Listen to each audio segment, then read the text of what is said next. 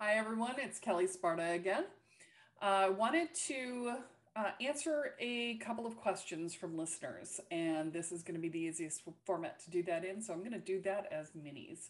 Uh, so the first question comes from, and we're looking over here, Alexander Bangren, something.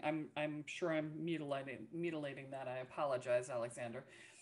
He is from Norway. He says, "Greetings from Norway, Kelle. For some reason, I haven't been able to stop listening to Spirit Sherpa.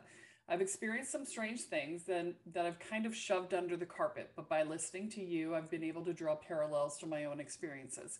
And now I'm very thoughtful. I'm sure you get loads of questions, so I understand that you might not be able to answer us all. I do try to answer every single person, Alexander. It may take me a while. I know I'm late to the party on this one, but I will get to all of the questions. It says, since childhood, I remember astral projecting not on purpose. In one of the earliest episodes from childhood, I remember waking, hearing an intense vibration like a subwoofer. As I walk out of bed, I'm hit with a violent jolt or shock, and all of a sudden, I'm laying back in my bed wondering what just happened.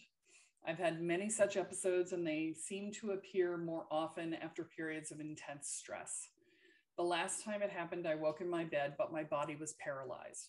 I tried to scream, but I couldn't make a sound. Then I started hearing the subwoofer sound again, and my cheeks also seemed to vibrate. I don't know why I did it, but I started to relax until all my muscles were tingling. It just felt right. All of a sudden, I'm floating towards the roof. And as I'm about to turn towards my body, I'm suddenly jolted or shocked, and I'm back in my body. I'm not intentionally trying to do this, but it just happens. Listening to the astral projection episode, you said that one shouldn't do this because of the dangers, but I don't know how to stop it when it happens. Thank you for being you, and thank you for being the catalyst to a deeper understanding. I wish the best, Alex. All right, Alex. So there's a lot to unpack here. And so I want to start with the paralyzation, the experience of being paralyzed, right? Uh, our bodies produce, I think it's a hormone, don't quote me on that, but we paralyze ourselves when we dream so that we don't act out our dreams. And so when you wake up and you can't move, oftentimes people will report these as sort of alien abduction things that happen because they feel like they're paralyzed and they panic. It is not an alien paralyzing you. It is your own body doing that. And it often will keep you from being able to scream or move or anything else. And that's just because your body still thinks it's asleep and dreaming, and therefore it's not going to let you move because it's trying to keep you safe. Okay, so that's that. Now, you leave your body and you get jolted or shocked back into your body. That is also a defense mechanism.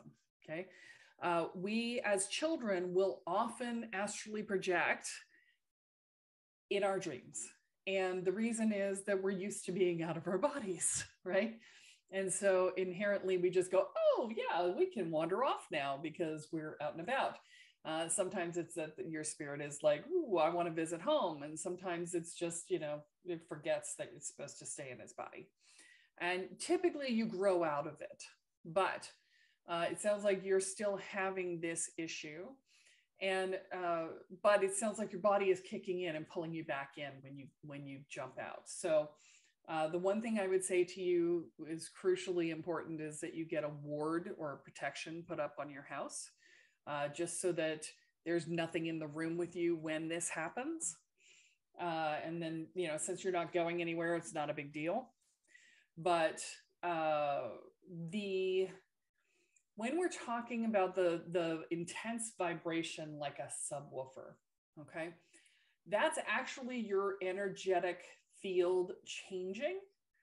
And the subwoofer is your energy tuning into, how do I say this? It's tuning into the low vibration of being in physical form, because that's a low vibration. We have to bring our vibrations down in order to incarnate, so that we are in the same vibrational field as the physical reality. And so what you're becoming aware of is the vibration that's there all the time. That is our physical form. And it pulls you up as you're pulling up and out. It's making you more aware of that vibration. And that's why you're feeling it in that moment.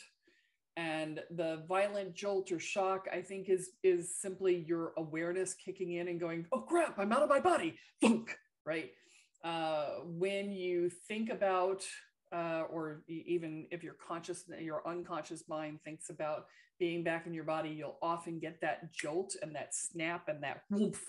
And it feels, sometimes you'll even feel the bed go down as you hit, because it's your spirit hitting your body hard, and boom, it vibrates into the bed. And so that's the case. And when you said that you start to relax all your muscles until you're tingling, that is actually when you are feeling that vibration and then you're relaxing into it. It's you letting go of the physical body. And that's the process, is relaxing into it and allowing because any tension in your energetic field is a holding on. It's a control mechanism, right? It's a trying to, control it. I don't know how else to say that. So when you relax into it, the relaxing allows you to let go of the control, which allows you to leave your body, right? So I hope this answers your question. I think that that it probably does. And let me check the time. Nope, we're at 7 minutes, or well, probably less than that, but we're at our limit for a mini. So I will answer another question in the next one. Make sure you join my mailing list by going to kellesparta.com. I have a new book out. And so, there'll be a link to that in the bio section or in the description here, as well as a link to the website where you can join the mailing list and find out more about anything new that's coming out. I hope this is helpful, and we'll see you next time.